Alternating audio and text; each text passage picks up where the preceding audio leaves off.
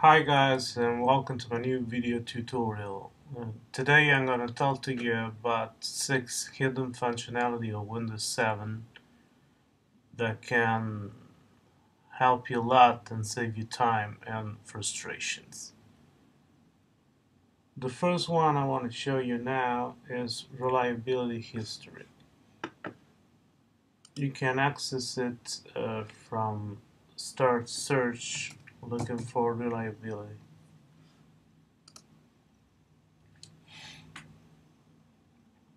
Once you open it, you've shown a graph, and this graph is really helpful because it shows you the reliability score of your system ranging from 1 to 10,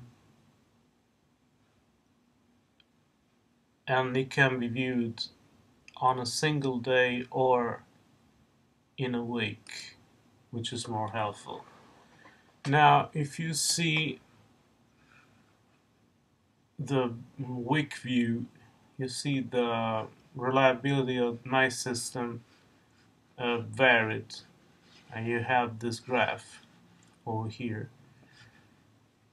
and this graph is really helpful because it shows you several events like application failures, Windows failures, miscellaneous failures, and it shows you warnings and information also. You can have more information by clicking on each one of these items here. For example, yellow triangles anyway mean some problem. You can see there was some failed Windows updates. Here you can see there was a critical event. It wasn't a real problem in the end, but that's really helpful to understand the reliability history of your system. Another useful tool overlooked by most users is Problem Steps Recorder. As you can see, you can access the tool looking for PSR in the search box from start. And control panel tells you record steps to reproduce a problem. That's what it is. Practically, when you have a computer problem and you need outside help, it's very handy to have a tool like this, allowing you to record all the steps you took when the problem occurred, so that a help desk or whoever has to help you with this problem understands when it occurred and why and under which conditions. Now I can start recording here, and I can start doing a series of actions like opening folders, and here I got an error. I don't know why, but it's not important. I can add a comment in this case, and for example I can write it here.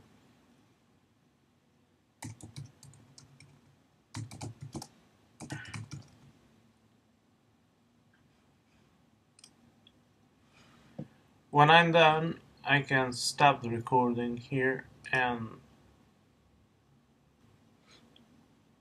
save the resulting file as a zip file wherever I want.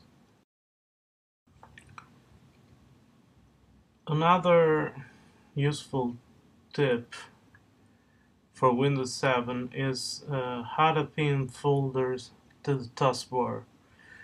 I already explained in a previous post on my blog that in Windows 7 by default you could only do that with applications. But there's a workaround you can use to do the same with folders, and I'm going to show you now. I created, just for this purpose, a folder named temp here. Now, if I drag this folder to the taskbar, you can see the pin to Windows Explorer appears here. If I release that, I got my folder pinned to the taskbar as if it were an application. What's the use of this?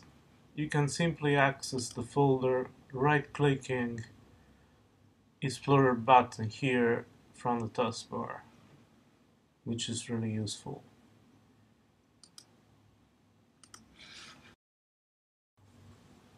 Other overlooked trick, kind of nifty, you can use in Windows 7 is using WordPad to open Microsoft Word 2007 or 2010 documents in a docx format or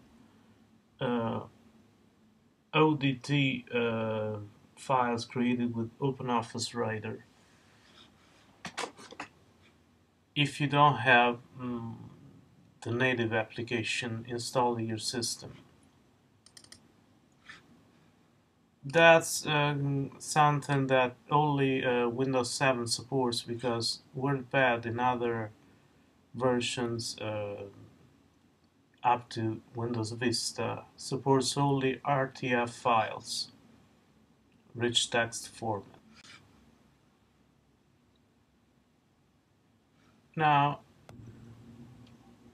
you see that WordPad correctly opened the Word document.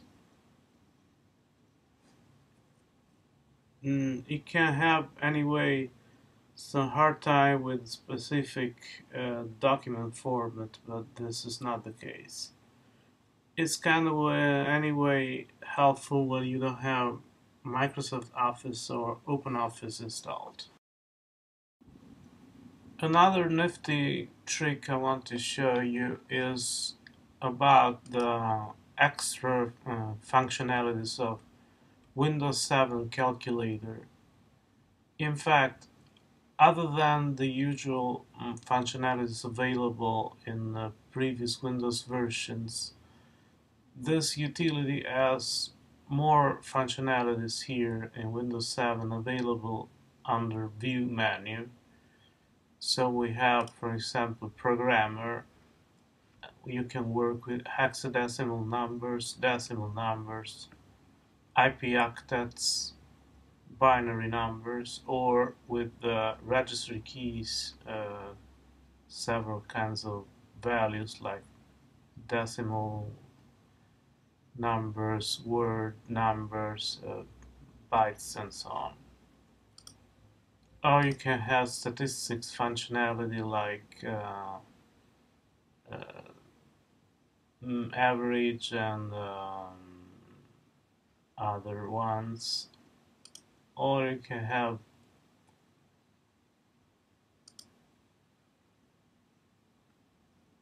other useful functionalities like unit conversion.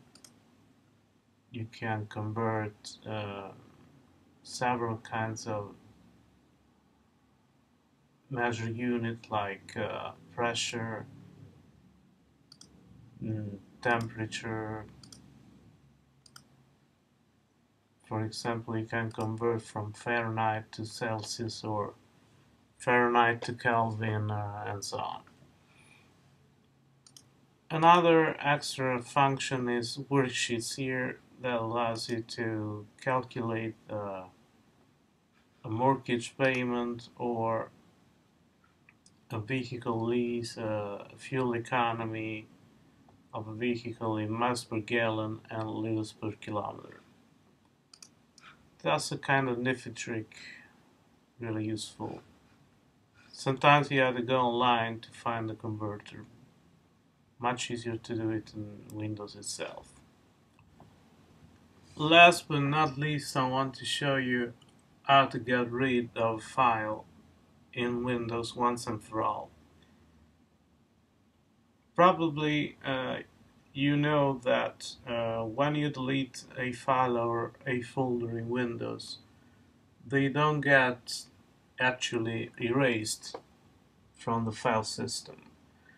They only get inaccessible to Windows Explorer, and the cluster they occupied are marked as available for use, which means they can still be recovered until a program or a file overwrites those clusters. Not everybody knows that Windows has a built-in functionality called Cipher that allows you to overwrite the available disk space on a Windows volume, get rid of the deleted files for good. To access that, you need to open command prompt. You can do it by uh, all programs, accessories, or by digiting cmd here. I have already the command prompt open because I had already used it a while ago. So first thing you want to do is go back to root directory just to be sure, enter in cd \. Once you're here, you're gonna use this command, cipher space /w colon x. X must be replaced with the letter assigned to the volume or partition you want to wipe, because W stands for wipe. In my case, I got C. So once we're set here, we can press enter and we're good to go. Now the program starts overriding the available disk space. I'm gonna abort it, otherwise it's gonna cause my system to crash.